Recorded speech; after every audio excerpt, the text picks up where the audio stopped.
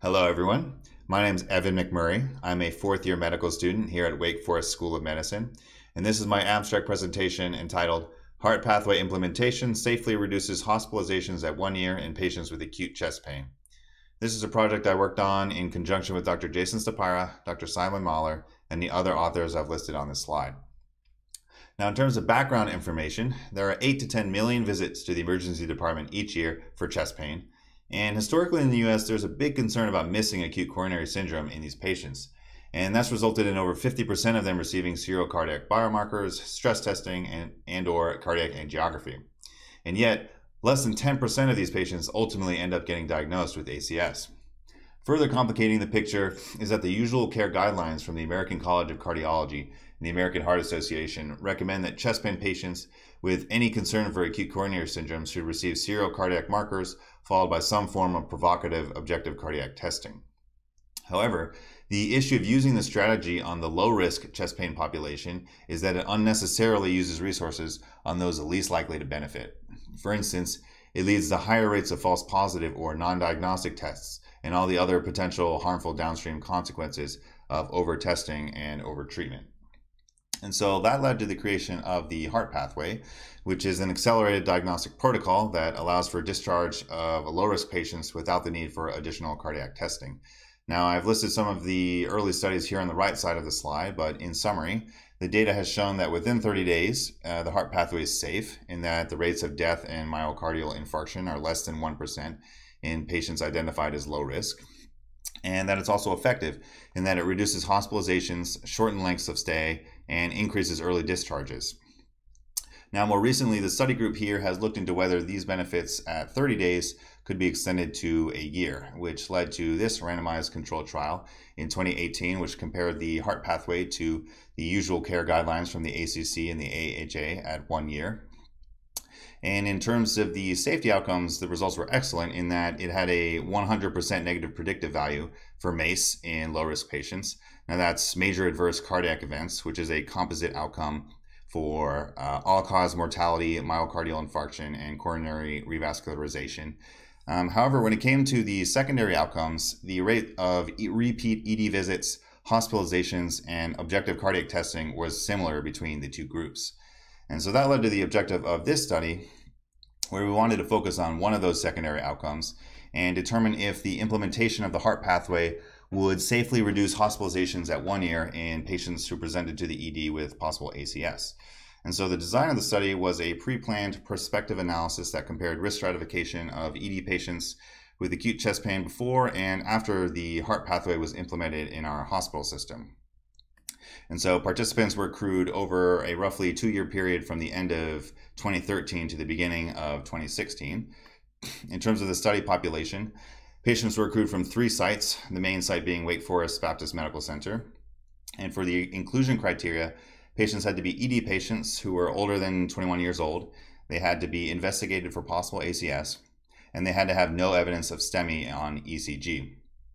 Now, I've included a table here to help illustrate the timeline of the study. So there was a 1-year pre-cohort period where patients were stratified according to the usual care guidelines. This was followed by a 3-month wash-in period where providers were trained on the Heart Pathway, and the Heart Pathway was integrated into the EHR, which I'll talk about on the next slide. And this was finally followed by a 1-year post-cohort period where patients were stratified according to the Heart Pathway. And in total, there were almost 8,500 patients that were included in the study. So in terms of the Heart Pathway implementation, it was integrated into the EHR as a clinical decision support tool that acted as an interactive pop-up that guided providers through their evaluation of patients presenting to the ED with chest pain. However, it was also possible to bring up the tool for patients who presented with a different chief complaint, but where acute coronary syndrome was also on the differential, for example, if they presented with acute dyspnea or abdominal pain. And so after inputting information into the tool, patients were then stratified into either a low-risk category, in which early discharge without stress testing or angiography was recommended, or into a non-low-risk group, in which case hospitalization and further workup was recommended. And so one of the keys here in this study is that the treating provider had the ability to override the recommendation. And it was implemented in this way because we wanted the Heart Pathway to be a tool to guide care for a patient's individual scenario and not to be used as a substitute for clinical judgment. And I've listed the heart pathway algorithm here on the right side of this slide, which I won't go into, but I did want to highlight just one feature, which is that in order to be identified as low risk and recommended for early discharge, not only did the patients have to have a HERE score less than from 0 to 3, but they also had to have a non-ischemic EKG, they had to have no known coronary artery disease, and they had to have 2 negative troponins, one at intake and one at 3 hours later. And this is a key distinction between the heart pathway and the heart score, in that these extra factors allow the heart pathway to be more sensitive at picking up truly low-risk patients versus just the heart score alone. Now, in terms of the primary outcomes, we looked at effectiveness, which was hospitalization rate at 1 year, which we included inpatient admissions, transfers, and observation stays in our clinical observation unit. And for safety, we looked at a composite of death or MI at 1 year. Now, we used an unadjusted logistic regression modeling for our statistical analysis, in which we looked at the pre and post implementation periods, as well as the rates of safety and utilization outcomes. And to compare our low risk versus non-low risk groups, we looked at sensitivity, specificity, and the positive and negative predictive values. In terms of our cohort results here, we looked at our post-implementation cohort, which had 30.7% of patients who were identified as low risk, and 97.5% of those were without death or acute MI within 1 year, and that corresponds to a sensitivity of 93.1%. Now, in order to put this 97.5% negative predictive value into context, some studies of stress testing modalities have demonstrated negative predictive values ranging from 95 to 99%. So in this study, the heart pathway was able to achieve a similar negative predictive value to those reported in stress testing trials, but without any of the additional testing. And I've included some of the demographics of this cohort here on the slide in case you were interested. Now, in terms of our results, in terms of effectiveness, we were able to show that the hospitalization rate was at 1 year was reduced by 6.3%, and that was an absolute difference of 60.1 versus 66.4%.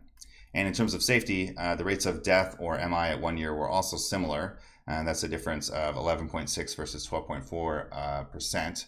And so this is key because the patients who were identified as low risk were discharged home without causing more adverse cardiac events, which is really what would signify that the heart pathway is not a safe protocol.